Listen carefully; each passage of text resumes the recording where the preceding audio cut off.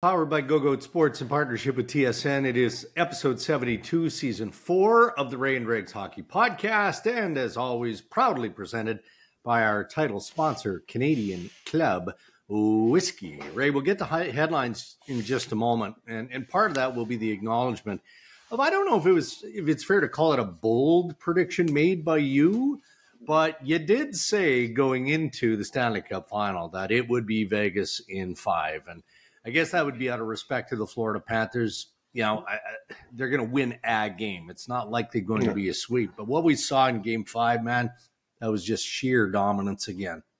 Well, I did the Vegas series against Dallas, and they just looked so good. Oh. And they're so big, and they were just relentless in the way they played. And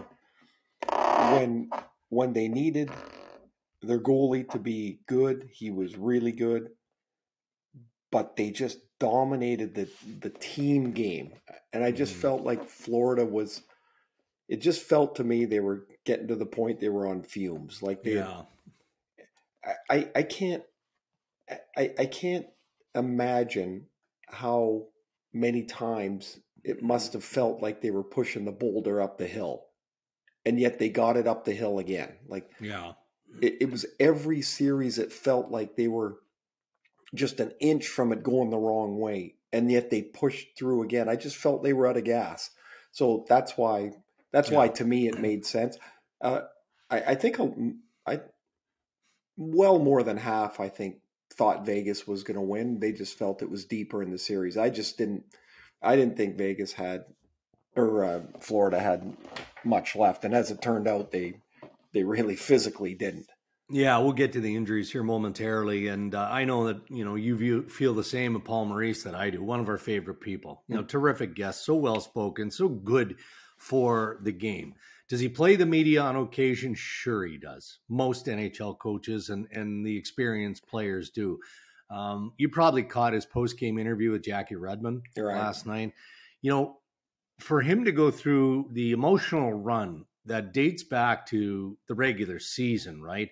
And the investment from the coaches, from the players, from the trainers, from management, from everyone, and then have the presence of mind to not only roll through the list of injuries, but to put it in perspective and still acknowledge how proud he was of that group mere minutes after losing the Stanley Cup final. There's no more games to play this year. Again, that speaks, at least to me, a person who knows him pretty well, of where Paul is in his life. Like, he's at peace, right? He recognizes how difficult it is to go deep into the playoffs. Disappointed, oh boy, beyond belief. But also taking stock of the experiences and how tightly together that group of Florida Panthers is now moving forward. Yeah, when I kept looking at him, I kept going back to when he left in Winnipeg. When he said, it's time for a change.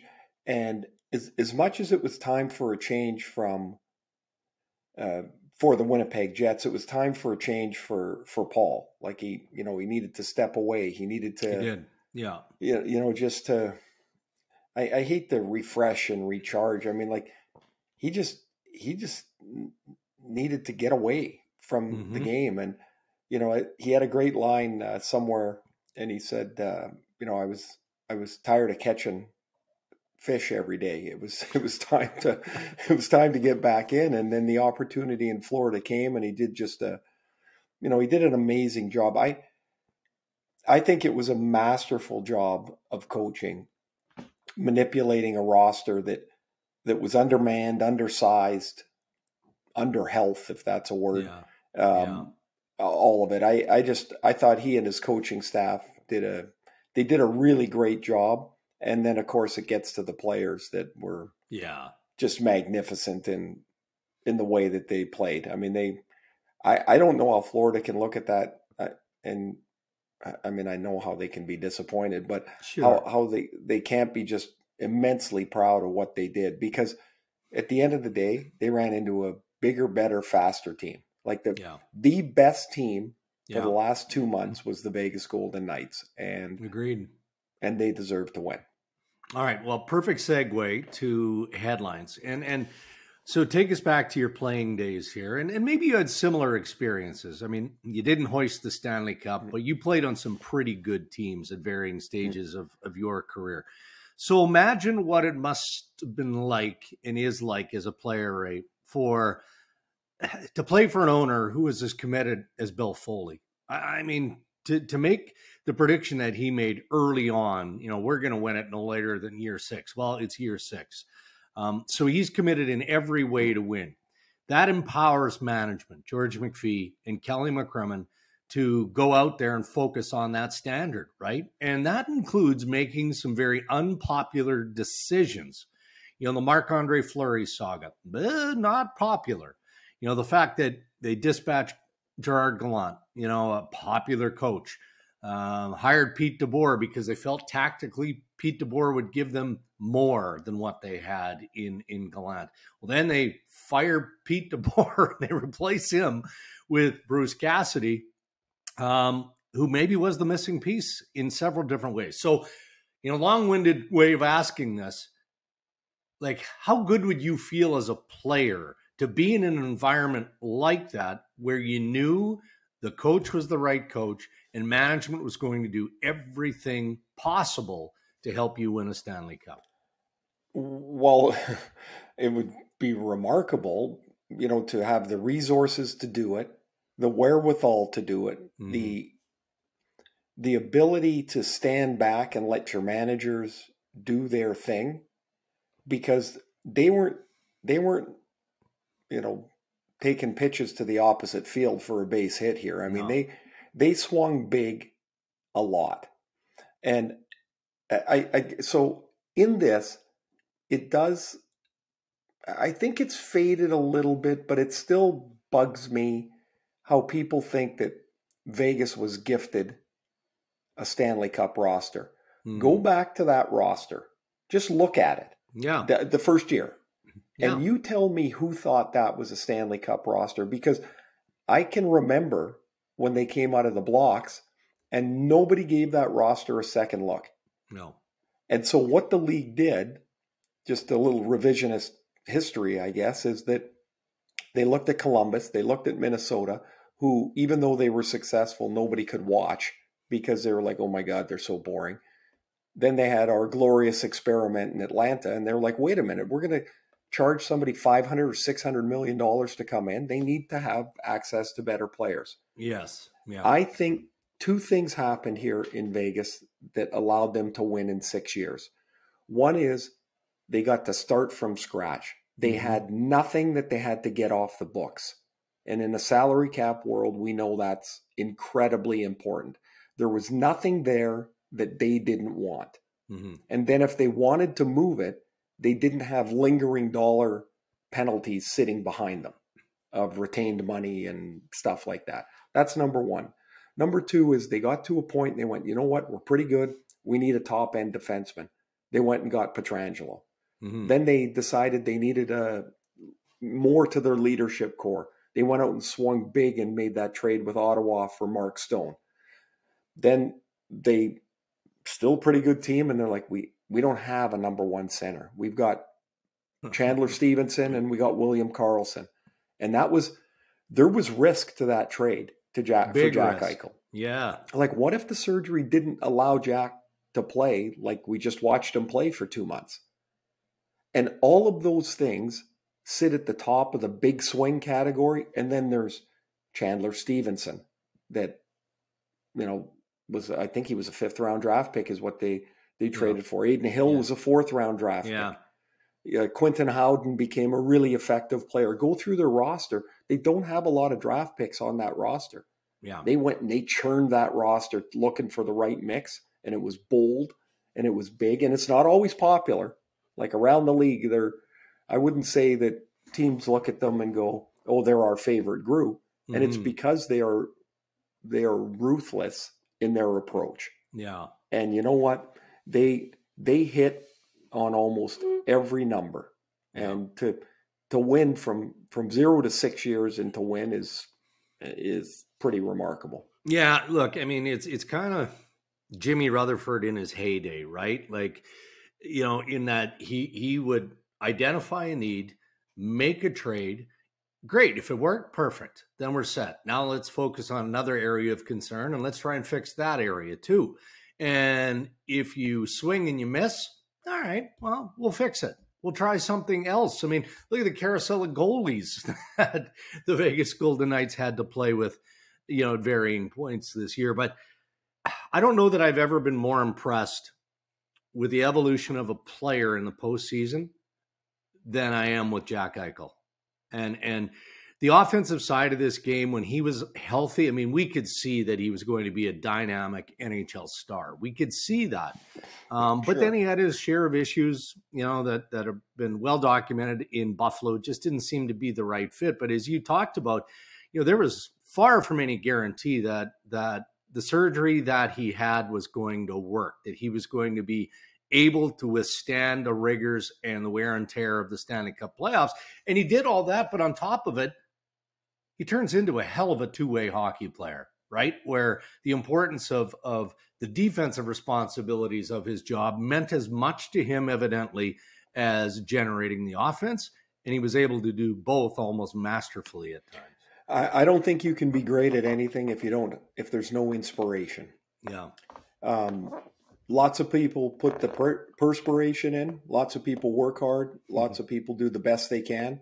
But there needs to be an inspiration to it. And I think looking at Jack's career over a bigger picture, it's pretty clear the inspiration faded. And missing the playoffs year after year after year after year in Buffalo, then, I mean, that takes you to the injury. But prior to that, it felt like he had flattened out. Yeah.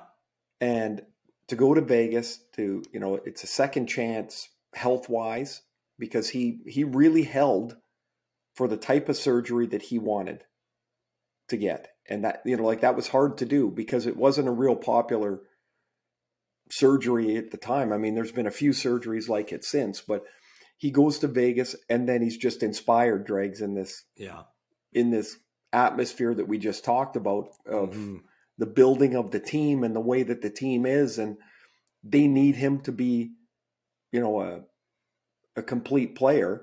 And it's easier to do that when you're inspired. Yeah. Don't forget, this is, I think, a true mark of how good Vegas was this year. Jack Eichel was their leading scorer. He had 66 points.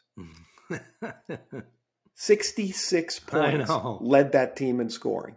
And Kelly McCrimmon went through it at the end of the game. I saw, his interview, which, by the way, was excellent with David Amber and Elliott, talking about his mom and dad and his late brother, Brad McCrimmon, who we all just loved. Yeah. But and how they're both on the Stanley Cup.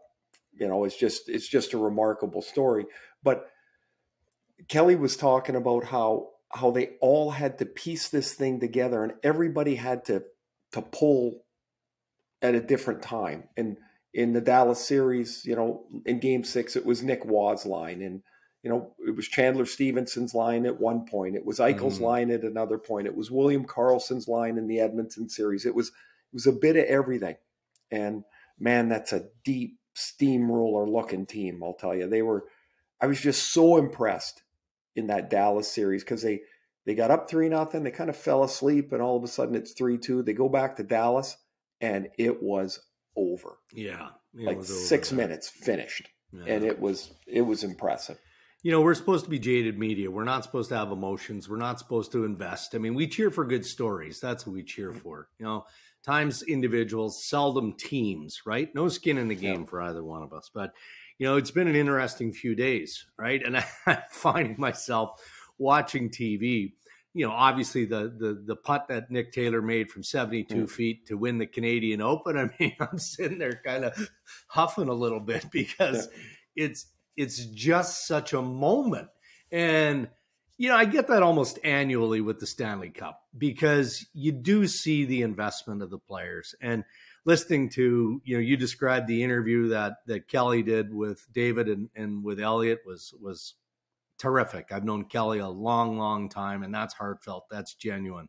Pietrangelo doing the interview, talking about his daughter, and you can see how emotional he got. For me, that's where, and then let's shift over to Florida and the list of the injuries. I think people have an appreciation for what these players have to go through, but then you see it at the end when it sinks in and the emotion bubbles to the surface because they have lives. Stuff matters. Like for a period of time for Alex Pietrangelo, playing in the National Hockey League didn't matter to him, right? He had a daughter that was sick, really ill, and that was where his attention, had to be. And then you look at the list of injuries from Florida. I mean, when Paul Maurice rhymed off what Aaron Ekblad was dealing with 2 shoulder separations, the torn oblique, a bad foot, concussion testing. I mean, what else? And Matthew Tkachuk with the fractured sternum. Yeah. I mean, these are injuries, Ray, that would take you out of a regular season for at least several weeks, in certain cases, sure. months. Yeah. It's crazy. For sure. Add in Anthony Duclair. They didn't have Eetu Lesterainen in the final. He was injured in Gudis with a high ankle sprain. Last series. And, it's crazy. It is pretty remarkable that what you can will yourself to do. If the task is important enough, and those guys, they go through this for 2 months and they're never going to take a backward step until there's no steps to take. It's just so I mean, look, I got to play, so I don't know, maybe my appreciation's a little different to just how hard it all is, and realizing that there's lots of years you don't have a chance. Yeah. Because your team's just not good enough, or you're not in the right place, whatever it is.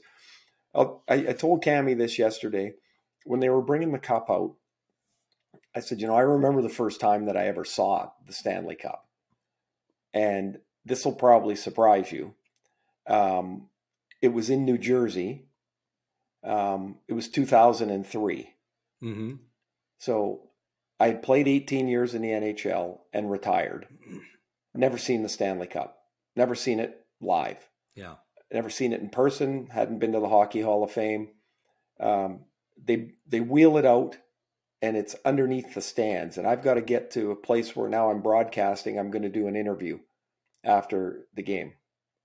And I walked by it, and it was on its table in the old Brendan Byrne Meadowlands Arena, whatever the hell it was called at the time. And it was just sitting there. And there was, people were 5 or 10 feet away from it, but it was just like it was on display. And I walked by it, Dregs, and I stopped, and I felt like a little kid. And my first thought was, it's so shiny. I just couldn't believe it. I was like, I was emotional looking at the thing.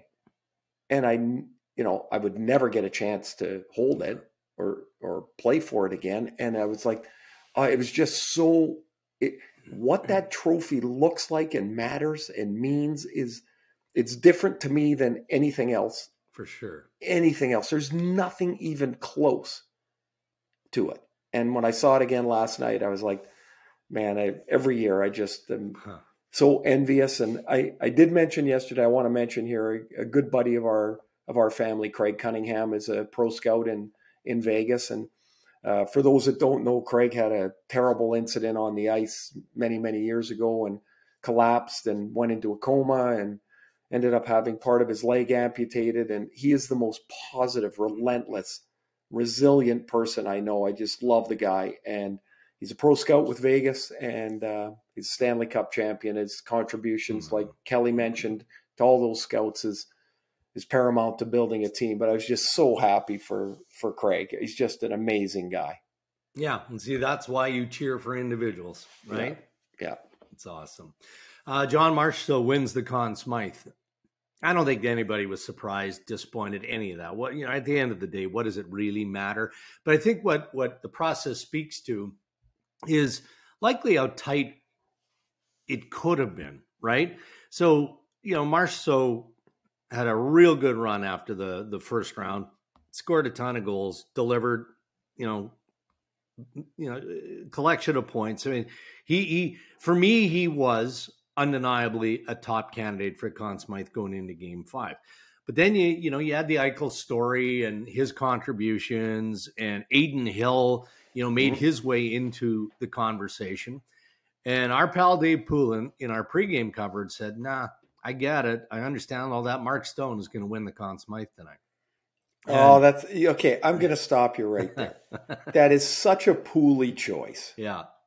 So the underdog? No, okay. No. Pooley and I look at the game 180 degrees apart. You'll have to ask him about this. So he would say, when I was doing a Leaf game, I would say something about a play that had been made.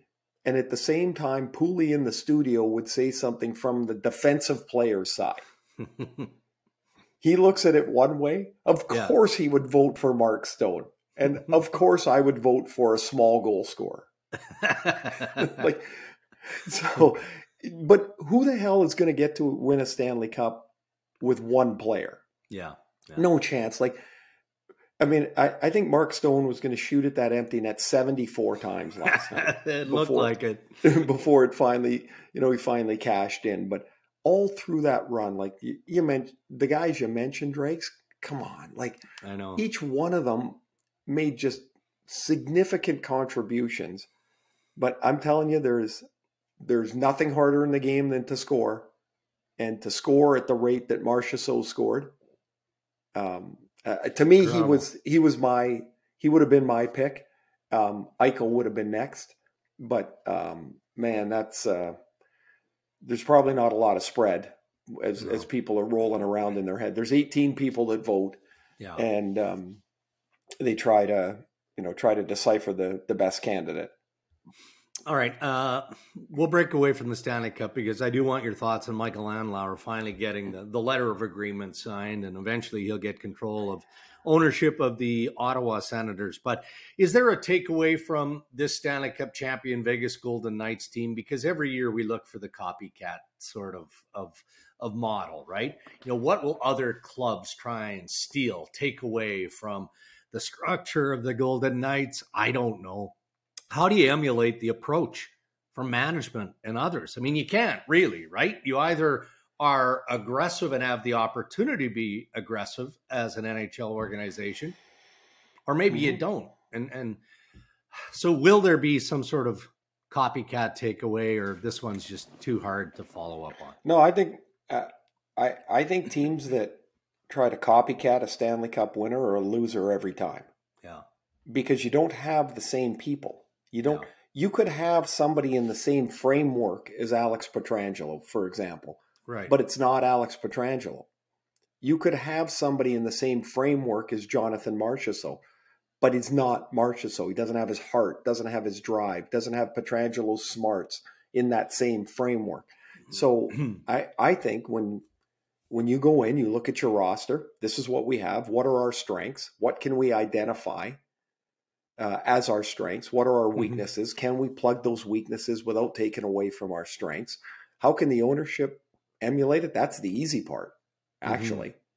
It's just you have to be willing to do that and spend to do that. And nobody can tell an owner how to spend their money. Everybody looks at it differently. Some teams feel like you need to have a lot of draft choices. I think we talked about there was 3 draft choices with Vegas. They built their team differently. So, Michael Andlauer is going to go in there, and heck, by the time they get this thing finalized, Dregs, it's pretty unlikely there's any change, correct? For the most part. I mean, Barbashev, are they going to be able to sign him? No. I'm sorry. In Ottawa. Oh, sorry. Yeah, until they get to the end of the summer, right? Yeah, until they get to the end of the summer. And then I don't know that's going to satisfy the fan base there. For whatever reason, they seem to be sensing blood in the water. And I get it. Steve Stayhouse is working with the Edmonton Oilers. They're in scouting meetings, for heaven's sakes, in BC. And we know the history, the connection to Andlauer there. So maybe in time, but Andlauer won't get control until August, maybe even September. And in the meantime, Pierre Dorian, the GM of the Sens, has a lot of work to do, right? So I'm glad the saga's over. you know, it needed to end for everyone's kind of peace of mind. And I would have picked Michael Andlauer because of his history with the league as a front runner going in. So with all due respect to all the other bidders, and there was significant money involved here, I think that this is probably the best option moving forward for them. Well, it'll be, you know, the excitement of the new ownership brings hope. Yeah. Right. And one of my favorite movies is Shawshank Redemption. Yeah. Hope is a good thing, Red. Hope. Sometimes it's the only thing. And I'm excited for them. They've, you know, it's been a long run here, and they've been in the ditch for a while, and they started to put some really great pieces together. And the next step, we'll see. But there's a lot of people that'll be sitting around all summer in their quiet moments, wondering what's going to happen when, you know, like, will they bring in new people? Will they run forward with? Will DJ Smythe be back as a coach? Can you sign people to extensions? Probably not. You know, it's an uncertain time until they really get full control. All right, real quick for fans of the Calgary Flames and the New York Rangers, a couple of coaching hires with Peter Laviolette going onto the New York Rangers bench, not overly surprising, and nor was it surprising that Ryan Huska is promoted, you know, as head coach in Calgary. What do you think? Well, I'll start with Laviolette, and the strangest part of this thing for me is, you know, that had been out there for a month, and why did it take so long to push it across the finish line? So I'm curious, and that probably never find out, but I'm curious as to what the delay was in, you know, in pushing it over the line. Now, does he bring in a whole new coaching staff? Is it a mix and match? Does the management pick some of the assistants? We'll see there. As for Calgary, Ryan Huska's, he's a really terrific guy. Yeah. He really is. He's a good guy. His dad was the head of the police in Trail. And so when Ryan was a little kid, so everybody would be like, "Oh, Sergeant Huska's around." and his dad was just watching the game, right? Yeah. Like, he's just watching his kid play. So I've known Ryan for a while. He's been, you know, has been a winner everywhere he's gone.